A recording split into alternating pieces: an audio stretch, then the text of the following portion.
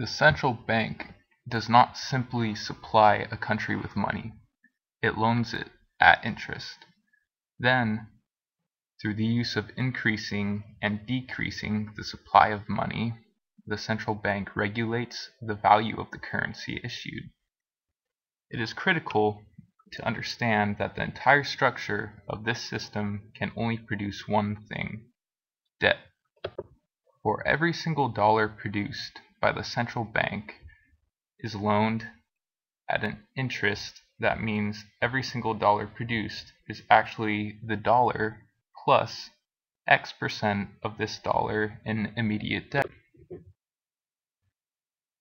And since the central bank has a monopoly over the production of currency for the entire country, and they loan each dollar out with immediate debt attached to it, where does the money to pay the debt come from?